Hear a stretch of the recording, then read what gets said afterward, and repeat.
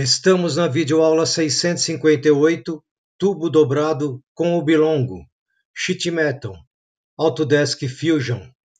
Aqui está o nosso tubo, é um tubo quadrado, e aqui está o Oblongo, um tubo dobrado.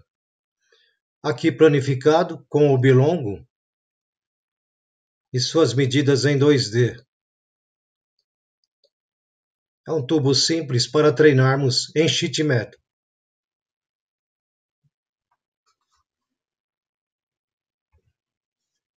Vamos aqui em novo projeto, o New Design. Ative a origem, expandir a árvore. Vamos agora no ambiente Chapa, o sheet metal. Selecione aqui, regras de Chapa. Eu vou usar o normal. Já está com 2 milímetros, não vou mexer no fator K.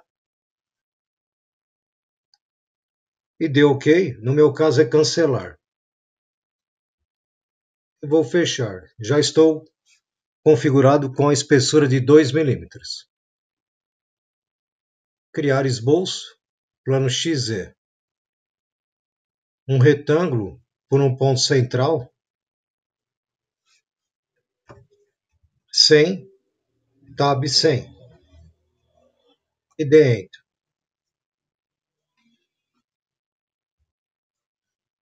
Concluir esboço. Em construir plano com deslocamento. Selecione esse plano e digite 100.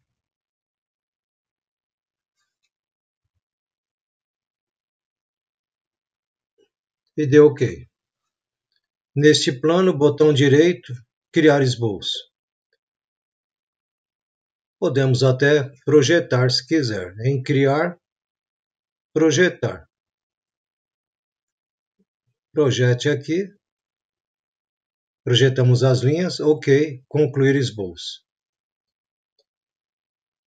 Vamos agora aqui em flange.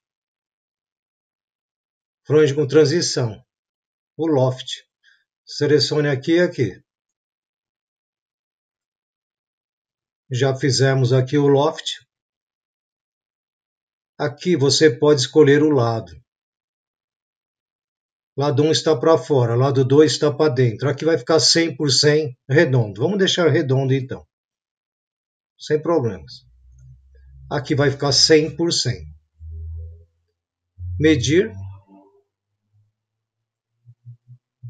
Eu tinha feito para fora. 100 milímetros. Fechar. Em modificar, vamos utilizar fenda. Selecione aqui o midpoint e o outro midpoint aqui. Com ponto verde. Aqui está o gap, folga. E também você pode mexer aqui se quiser, né? OK? 10 milímetros, vou deixar assim. OK?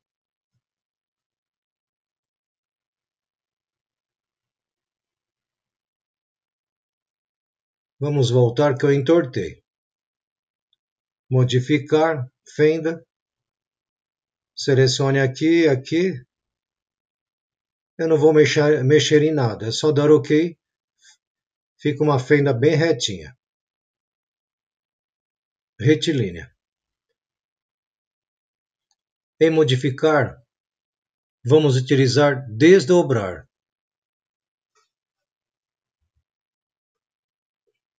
Selecione aqui. E dê OK. Nesta face, botão direito, criar esboço. Vamos aqui em criar, ranhura ou slot, ponto a ponto, 200. Fiz muito grande. Em criar, slot ou centro a centro, sem problema. Esse aqui é até melhor. Vamos ter certeza que está alinhado. Está alinhado. Essa medida 200. um raio de 15 e uma altura de 50.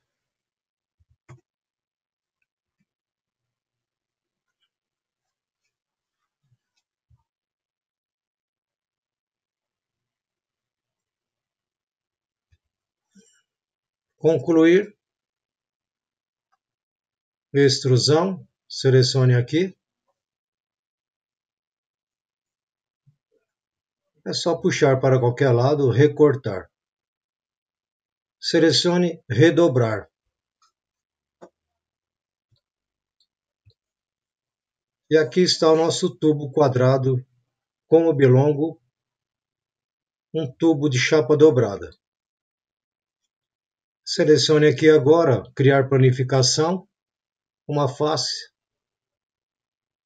E aqui está a planificação do nosso tubo quadrado. Concluir. Desativem aqui. Se quiserem, mude a aparência ou aplique o material já foi aplicado. Ou se quiser, altere o material por aqui. Aparência. Exemplo, cromado. Fechar.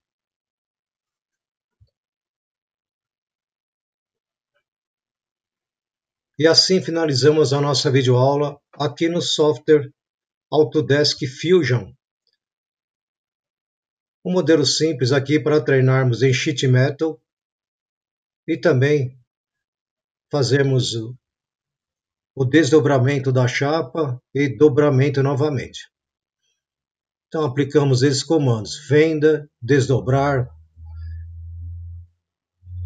criar planificação e também utilizamos o comando loft. O comando loft aqui para fazer a dobra da chapa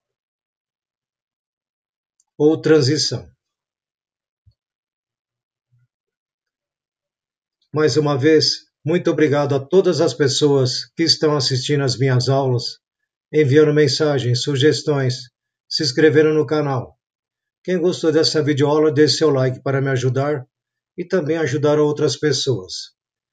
Mais uma vez, muito obrigado a todas as pessoas de todo o Brasil e de todos os países que estão me acompanhando. Até a nossa próxima videoaula aqui no software Autodesk Fusion.